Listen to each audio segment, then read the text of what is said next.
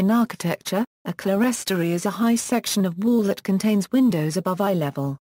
The purpose is to admit light, fresh air, or both.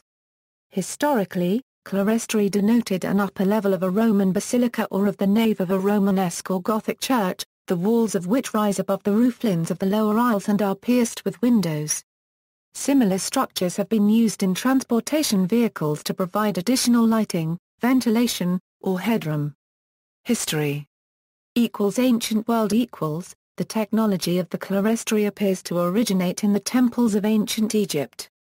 The term clerestory is applicable to Egyptian temples, where the lighting of the hall of columns was obtained over the stone roofs of the adjoining aisles, through slits pierced in vertical slabs of stone.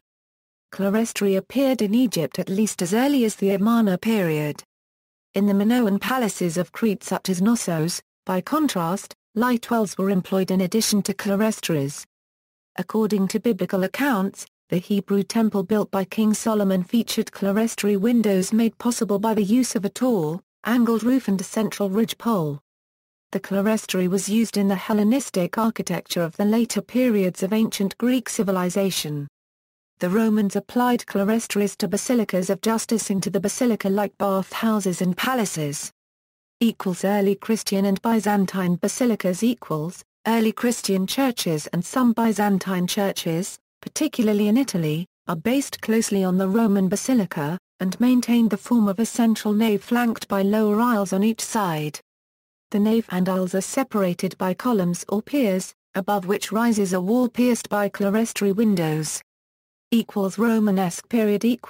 During the Romanesque period, many churches of the basilica form were constructed all over Europe. Many of these churches have wooden roofs with clerestories below them. Some Romanesque churches have barrel-vaulted ceilings with no clerestory. The development of the groin vault and ribbed vault made possible the insertion of clerestory windows. Initially the nave of a large aisled and clerestoried church was of 2 levels, arcade and clerestory. During the Romanesque period a third level was inserted between them, a gallery called the triforium.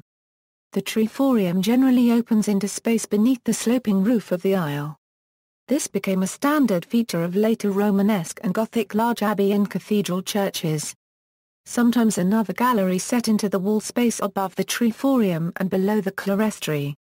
This feature is found in some late Romanesque and early Gothic buildings in France. Gothic period. In smaller churches, clerestory windows may be trefoils or quatrefoils. In some Italian churches they are ocular. In most large churches, they are an important feature, both for beauty and for utility. The ribbed vaulting and flying buttresses of Gothic architecture concentrated the weight and thrust of the roof, freeing wall space for larger clerestory fenestration. In Gothic masterpieces, the clerestory is generally divided into bays by the vaulting shafts that continue the same tall columns that form the arcade separating the aisles from the nave. The tendency from the early Romanesque period to the late Gothic period was for the clerestory level to become progressively taller and the size of the windows to get proportionally larger in relation to wall surface, emerging in works such as the Gothic architecture of Amiens Cathedral or Westminster Abbey where their clerestories account for nearly a third of the height of the interior. Modern clerestory windows for energy-efficient buildings. Modern clerestories are often defined as vertical windows, located on high walls, extending up from the roofline, designed to allow light and breezes into a space, without compromising privacy. Factory buildings are often built with clerestory windows. Modern housing designs sometimes include them as well. Modern clerestory windows may have another especially important role. Besides daylighting and ventilation, they can be part of passive solar strategies, in very energy-efficient buildings. To that end, clerestories are used in conjunction with stone, brick, concrete and other high-mass walls and floors, properly positioned to store solar heat gains during the hotter parts of the day, allowing the walls and the floor to act as a heat bank during the cooler parts of the day. Clerestories and passive solar strategies should be properly located and protected from the summer unregistered trademark some by rooflines, overhangs, recessed thick walls or other architectural elements, in order to prevent overheating during the cooling season. Transportation. Clerestory roofs were used on railway carriages from the mid-19th century onwards in the USA.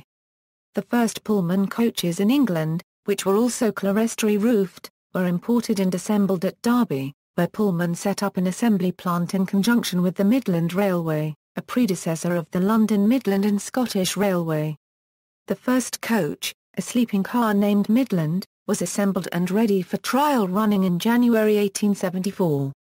London Underground's last clerestory roof trains were the Q stock, which ceased operations in 1971.